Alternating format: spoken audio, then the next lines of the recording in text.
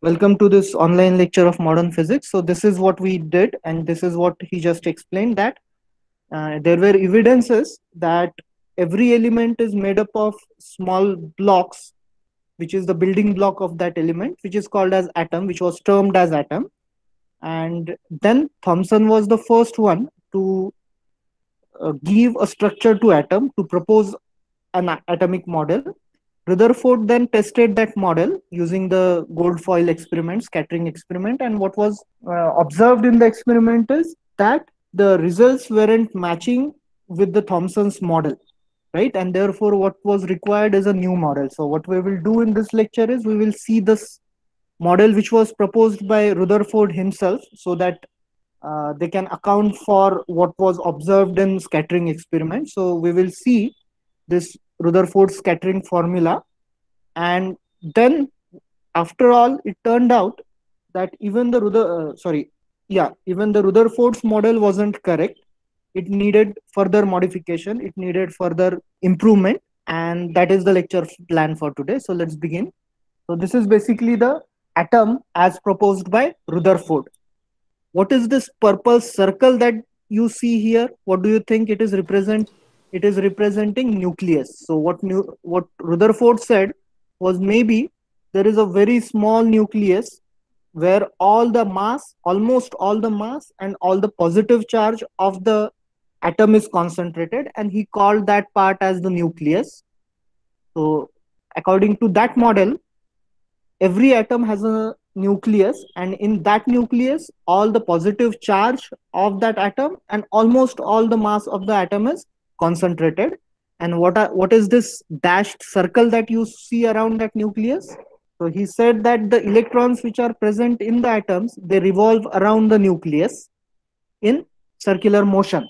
So he perhaps maybe took hint from solar system, because at that time it was very well known that sun is at the center, or as we model it, the sun is at the center of the solar system, and all the planets revolve around that. So he assumed that simple concept, that there is nucleus at the center which carries almost all the mass of the atom and all the positive charge of the atom, and all the electrons, they revolve in circular orbits about that nucleus. So this is the simple model that he proposed. Now, naturally, since these electrons which are going in circles about this nucleus, they need some kind of force to keep in that orbit.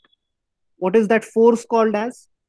Yes, centripetal force. So this is positively charged nucleus, and this is negatively charged electron, and therefore electrons are now attracted towards that nucleus, and they have speed at the same time. So they move in these circles in such a way that they are escaped from that orbit due to their velocity, and they fall towards the nucleus due to the attraction by same amount. And the resultant is that their distance does not change. The distance between the nucleus and the electron does not change. They keep revolving around the nucleus. They never fall, or they are never able to escape. So that is the critical velocity that these electrons have, so that they are now rotating or revolving around the nucleus. This actually is not correct representation. How many of you think that we can say that electrons revolve about the nucleus in atom? That you have these electrons in the atom, and then these electrons revolve around the nucleus. But when you hear this word revolve, what it suggests is that electrons are moving in circles about the nucleus. That means at any given instance of time, the statement suggests that this electron has a well-defined position.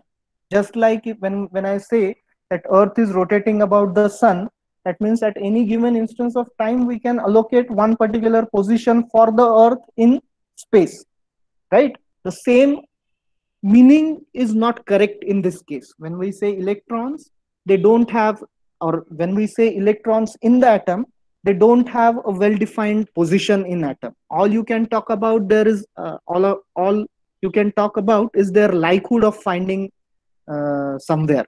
So there, perhaps many of you have heard the term electron cloud. Have you heard the term electron cloud? Even for hydrogen, where we have only one electron, we can use the term electron cloud.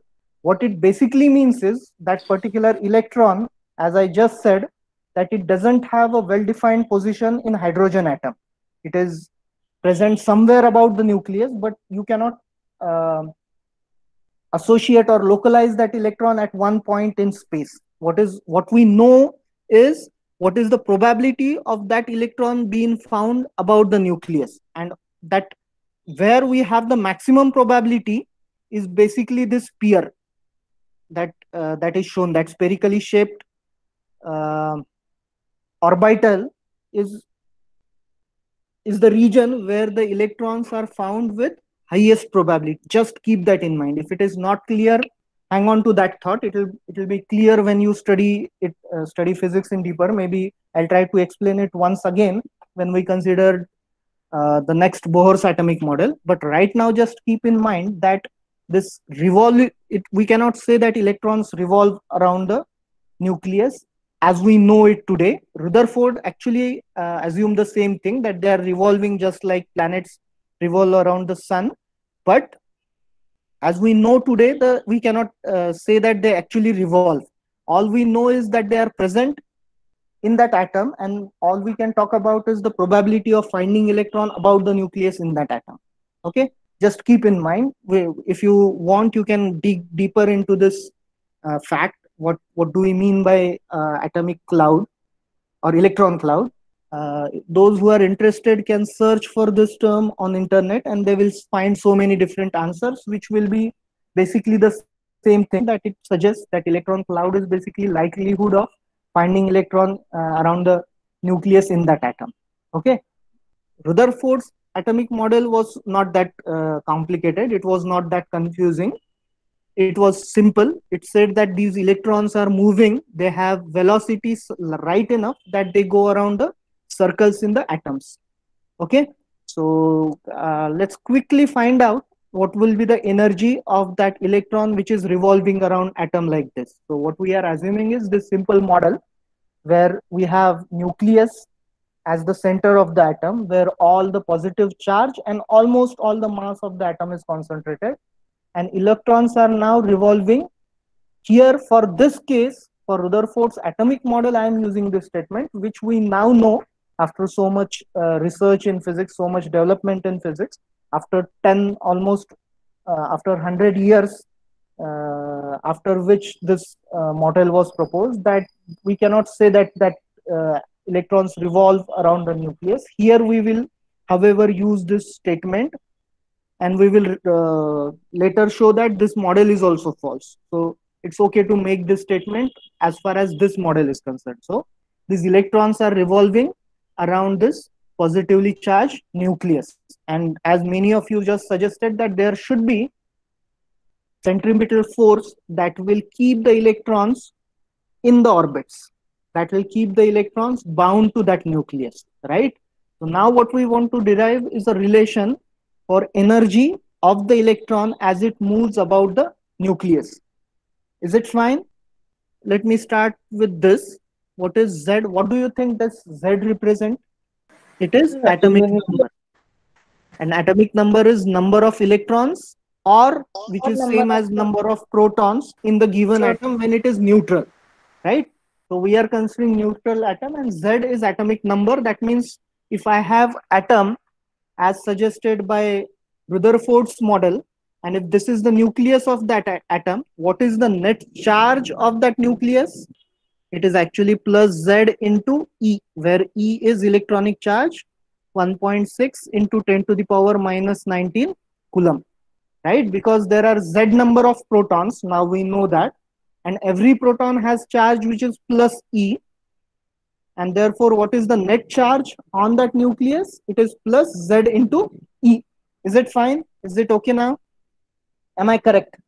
We have this nucleus which is at center with this positive charge.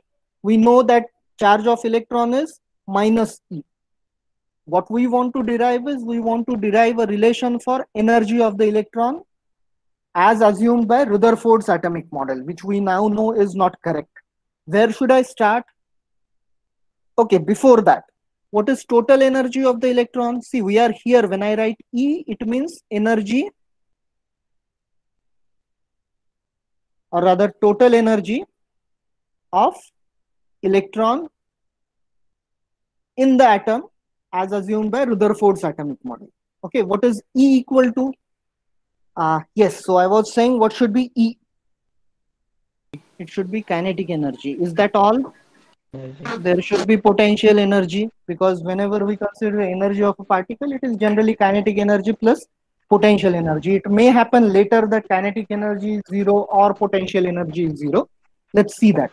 So first, let's start with kinetic energy of that electron. How can we find out? How can we find kinetic energy now? What is kinetic energy in terms of mass and velocity? So we somehow have to get a relation for half mv square. We want m in terms of rest of the constants. Sorry, v in terms of rest of the constants. So where should I start then? Mass is a constant. We will assume that it is a constant. See, what we want is we want velocity of the electron when it rotates about the nucleus according to Rutherford's model in terms of rest of the constants. And what are those constants? Mass of electron, charge of electron, epsilon zero, permittivity of free space. In terms of that, we want V now. Exactly. What we need here is very good, Samarth. So what we know is this electron is revolving around about that positive nucleus. So what we know is that this electron should experience centripetal force so that it can revolve about the orbit, and therefore it should have centripetal force, which is mv square by r, where r is the distance between the nucleus and the electron, v is its speed, and m is mass of electron. Just keep that in mind, which should be equal to, now what is this force? The force is there because of the electrostatic attraction. This is positively charged nucleus, this is negatively charged electron, and therefore this electrostatic attraction between them is 1 by 4 pi epsilon 0, where epsilon 0 is the permittivity of free space, charge on the nucleus, which is Z into E, into electronic charge on the electron, which is also E. So this will become ZE square divided by R square. So this is the centripetal force.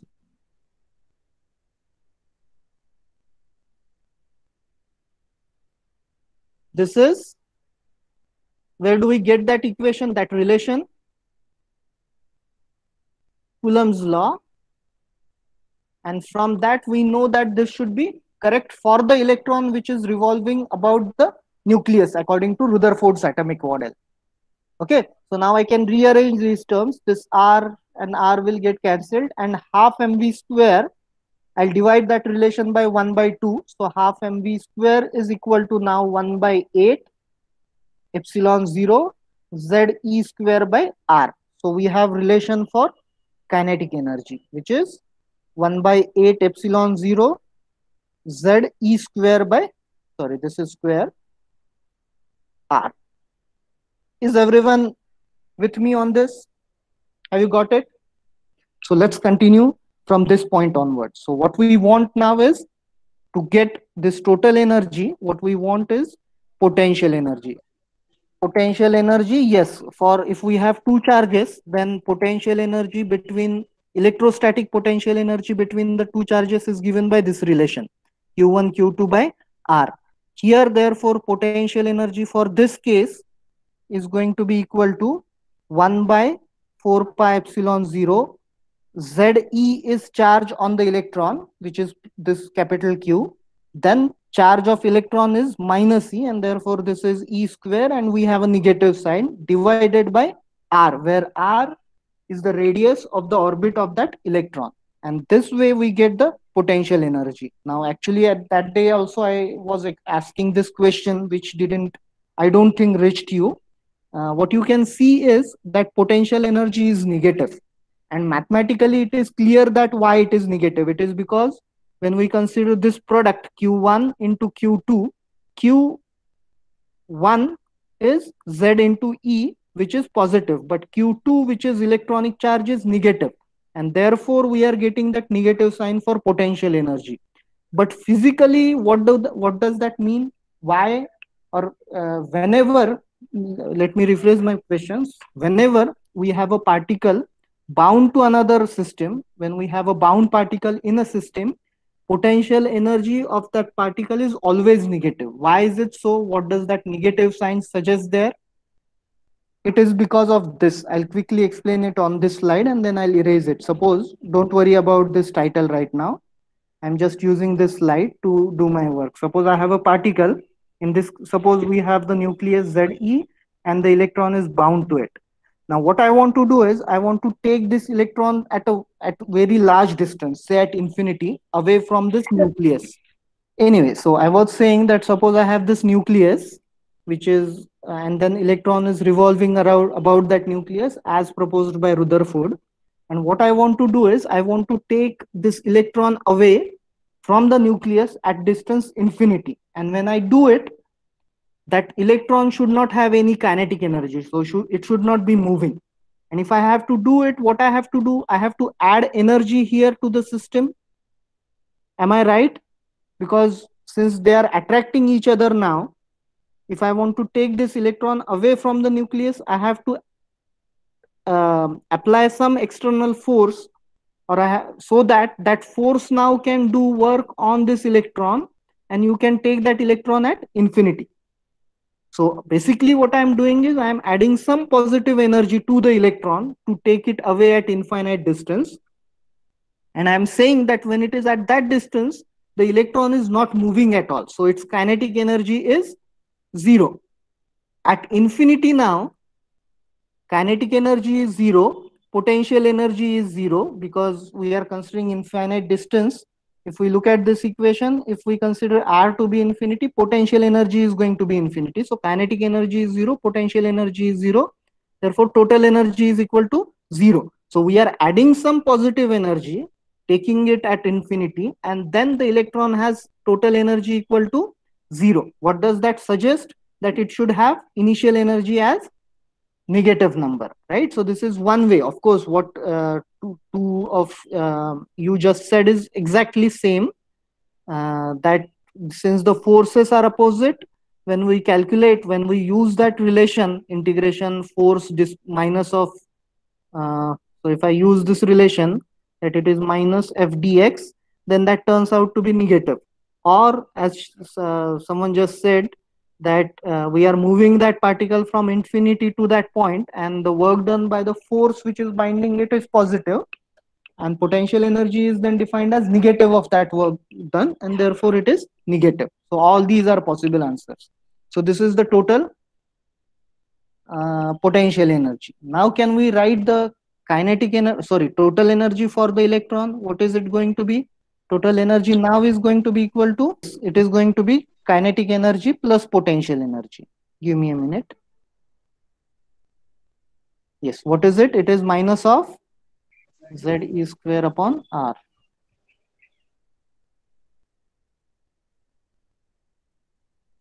Right? So this is total energy of the electron when it is present in the atom according to Rutherford's atomic model, right? Let me ask you this question. According to the model which is given, why it will be, when we discuss atomic spectra, it will be more clear that why I'm raising this question right away.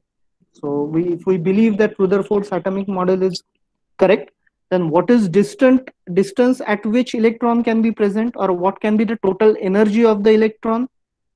Is there any restriction of what value that total energy can have in the atom, in any atom? Suppose I consider oxygen atom for that matter, because we all breathe in, we need that. Let's consider oxygen atom.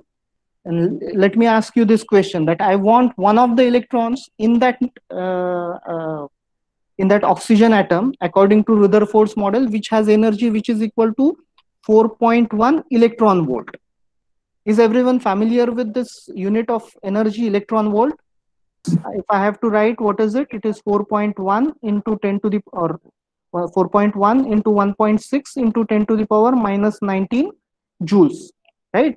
So if I ask you this, that I want electron to have this much of energy in oxygen atom, is it possible? Whenever a particle is bound, then the energy is always negative. The reason I just tried to explain.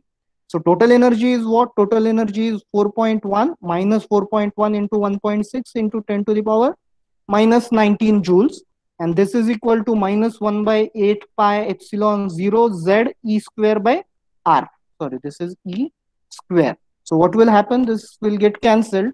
I can rearrange this equation and I can get r, right? So what I can say is, if the electron has to have this much energy, 4 point minus 4.1 electron volt, then it can be present at this distance from the nucleus and it can have that energy.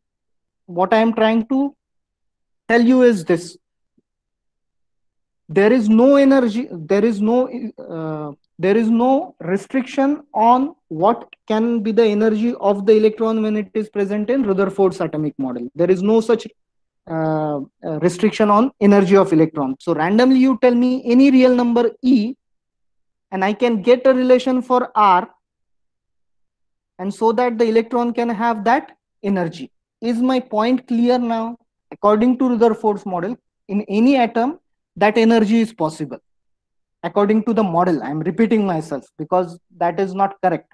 After experimentation, we found out that actually that is not true. Electrons can have only certain values of energy. And this was a drawback for Rutherford's atomic model. Is my point clear now? I'll once again repeat my statement. Okay, there is no restriction on what energy the electron can have according to Rutherford's atomic model. It can have any random value, any random real number as energy of the electron when it is present in Rutherford's atomic model. That's all. Just keep this in mind, because when we come to discussion of drawbacks, we have to use this fact.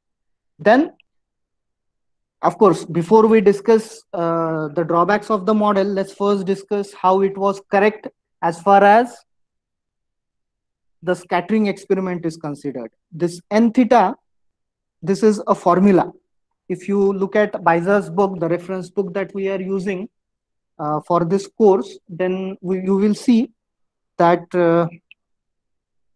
in the Beiser's book, in the appendix of this chapter, this formula is derived.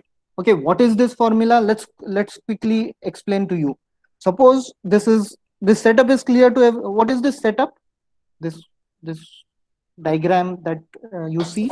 So suppose alpha particles are emitted, they are scattered by this gold foil, and then suppose you place your screen here, which is at an angle theta from the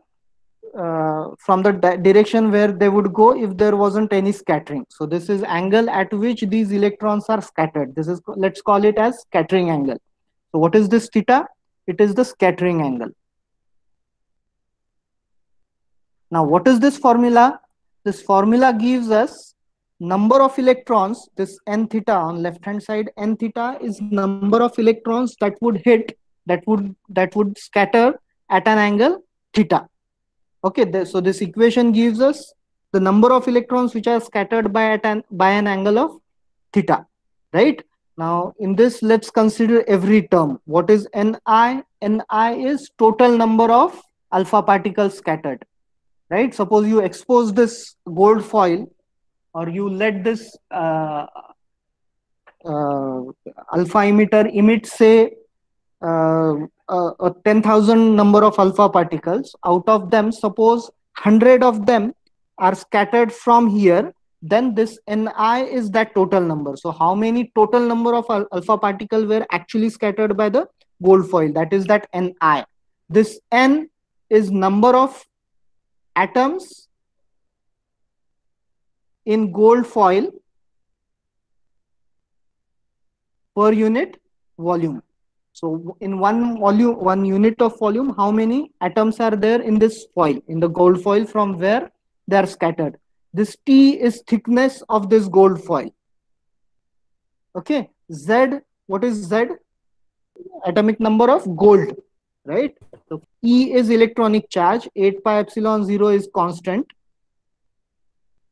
R is this radius at which you are placing this, the distance between the screen and the gold foil, the point from where these particles are scattered, and that is the reason why R is to be constant at no matter what angle you are observing that alpha particle, and therefore it has to be constant. That's why you observe this circular track around which about which the screen can be moved. Kinetic energy is the energy of the alpha particles, which where there were ways to find out, and this dependence theta comes from this 1 by sine raised to 4 theta by 2.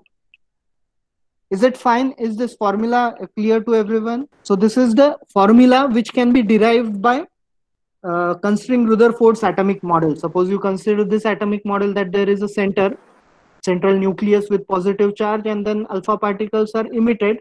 When they come, what will happen is, if they are traveling from closer to this nucleus, if the line of travel or the path along which they are traveling, if that line of approach is close to this nucleus, naturally, since alpha particles are positive and nucleus is positive, there will be more repulsive force experienced by the alpha particle, and therefore they will be deviated strongly.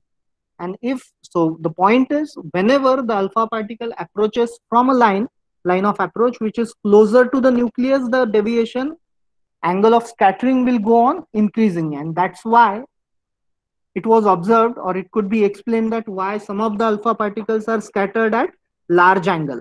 Suppose some of the alpha particles collide head on with that nucleus, so they directly are trying to approach that nucleus. So those alpha particles who are approaching the nucleus directly, they will be completely reversed in the direction, and that's why they could observe the backscattering even at 180 degrees. And same is the reason why they could observe the backscattering at some another angle which is backscattering. However, though it is not completely reverse in direction, there is this backscattering where the alpha particles are emitted. So this, or in this way, Rutherford's atomic model could explain the Rutherford scattering experiment. And even so, whatever the theoretical calculations that you can make from this Rutherford's model, at least for this scattering formula, and the observed experiment, scattering in the observed experiment, they match. So their theory and the model, at least theory and the experiment at least match in this aspect of the consideration. So if we consider this particular formula, then Rutherford's atomic model could explain the scattering formula. How would you check? Suppose you were the one. So हा derive कसं करायचं ते तुम्हाला derivation तिथे दिसेल. You can consider the forces, and then by considering how much force is acting, you can derive this formula, which you don't have to study. Officially it is not in our syllabus, it won't be there in the exam, but those who are interested can read the derivation there, which is in the book. In the chapter that I have shared with you, you will find the derivation. So this derivation, you can derive it theoretically. But suppose you want to check, so you somehow, if you are a scientist, a theoretical physicist, who have derived this formula, that if this is the structure of the atom, if this is how the atoms are, then this is how what should be the number of atoms coming at angle theta. So if suppose you derive this formula, before we discuss, before we move on, suppose we increase theta from 0 to higher values. So 0 angle basically means that it is not deviated at all. If I go on increasing that theta from 0, at what value of theta we will start getting n as a negative number? Is it 2 pi or is it pi? It has to be pi, because pi is 180 degrees. Pi radian is 180 degrees. And now we have sine theta by 2 here. So when pi is greater than theta is greater than pi radians and less than 2 pi, then what will happen is this sine, it will be sine of pi by 2. Am I correct? Where sine of pi by 2 is equal to 1. So as this theta, as you go on increasing this theta, what will happen is this theta will go on. What will happen to n theta as we increase theta from 0? Theta will go on decreasing. As we increase theta from 0, this n theta will go on decreasing, because we have in the denominator we have sine raised to 4 theta by 2. So it will go on decreasing till we have angle which is equal to pi radian. after which we are not worried about, because once you have this half circle or this n theta for this upper part of the observation in the diagram, it is going to be symmetrical for the lower half circle also. So therefore this will go on decreasing. This n theta will go on decreasing. So number of deviated alpha particles will go on decreasing as you increase theta from 0 to 180 degrees. So that is the formula. That is what the formula is telling us. So how would you experimentally verify this formula? So you have derived the formula. I was saying that you are a theoretical physicist who has derived this formula, and now you want to check it experimentally whether, because it is necessary, whatever we propose mathematically, logically zari correct असेल, as far as it is not experimentally verified, you don't accept it as a physics theory. So in this case, suppose you want to accept it as a this formula to be correct, how would you check that experimentally?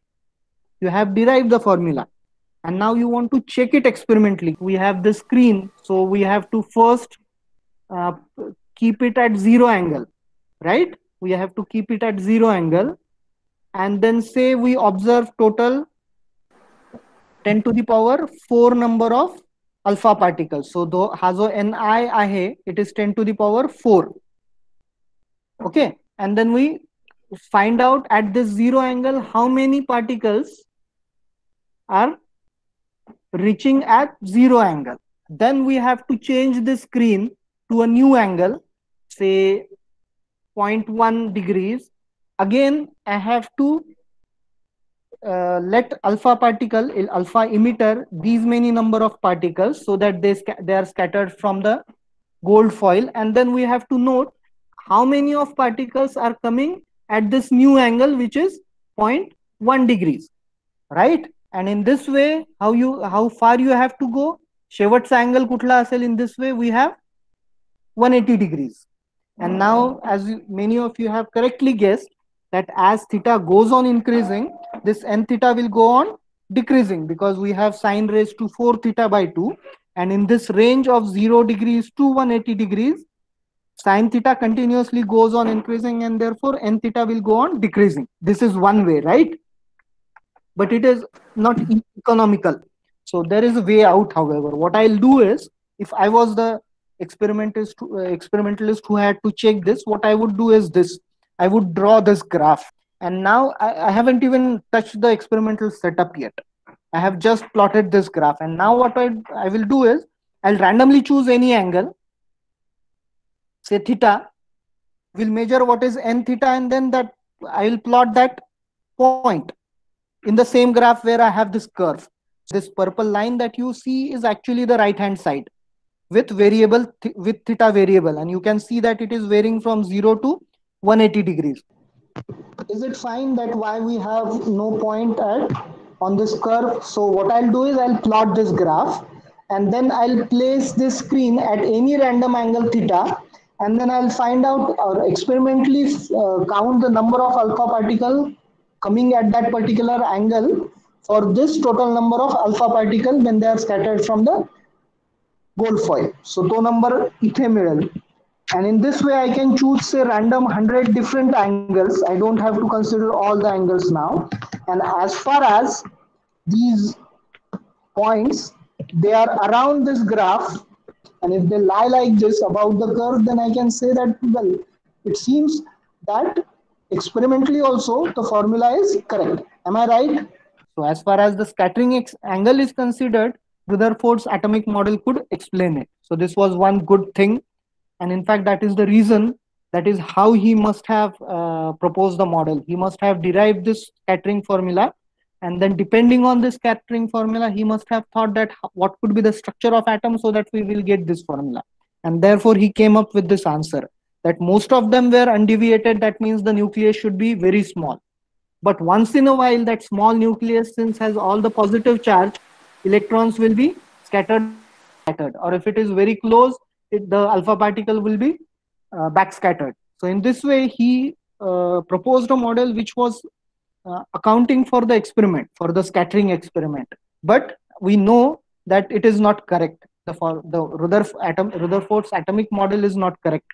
As far as scattering formula and the model is considered, the scattering formula theoretically, as per the Rutherford's atomic model, and experimentally they matched. So this was a good sign for Rutherford, and he must have been a believer of the model. But there were suggestions that the model cannot be correct. So let's quickly go through these corrections. Suppose I have this nucleus and the electron now we are saying is revolving.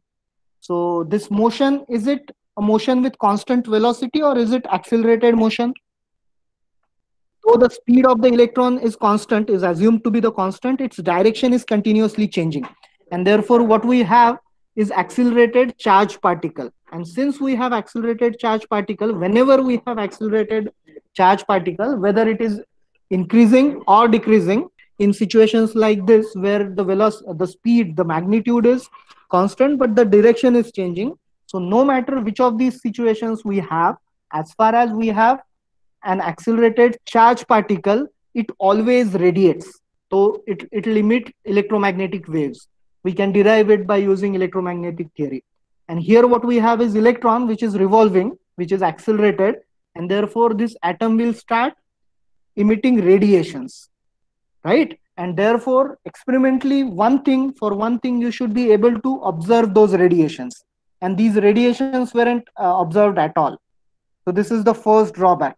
Then what else? Since these radiations are emitted, some of the energy will be carried out by the radiations, some of the energy, kinetic energy of that electron will be carried by the electromagnetic radiations, and because of that it will lose its kinetic energy. As it loses its kinetic energy, its velocity will decrease, and as its velocity decreases, its radius will go on decreasing, and this process will continue. This electron will follow a spiral path, and in the end it will fall into the nucleus. So we don't have a stable nucleus in that case. Neither these observations, neither these radiations were observed, nor we have atoms which are unstable atoms. If we have hydrogen atom, and if we don't do anything to that externally, it will stay there forever, right? So this was the first drawback. There was basic error in the assumption, which was known at that time also. According to electromagnetic theory of Maxwell, the accelerating electron should emit radiations, and these radiations weren't observed first. Second, the electron will eventually fall into the nucleus, which is not which will give us unstable atom, which is also not correct. Then second thing is this: it was experimentally observed at that time by spectrum, by observing spectra of different atoms. It was evident that atoms or electrons in the atoms don't have any random energy. They cannot have any arbitrary value. Summarize what we have done. Give me in a minute we will summarize it. So we saw Rutherford's atomic model, which is a nucleus with all the mass and all the positive charge, and then electron revolves around that nucleus. This nucleus is very small as compared to atom. So atom is 10 to the power 5 times more in size as compared to the nucleus. But these atoms now can have any arbitrary value of the energy of the electron, which was experimentally refuted. This claim was experimentally refuted.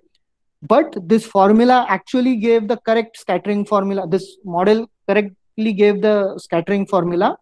But there were these two drawbacks. First one, that it will be radiating atom and no radiations were observed. Then it will become an unstable atom, second thing. And then the energy which was there can be arbitrarily anything, which is not correct. Atoms can only have certain values of discrete energies, and therefore this model could not be explained experimentally.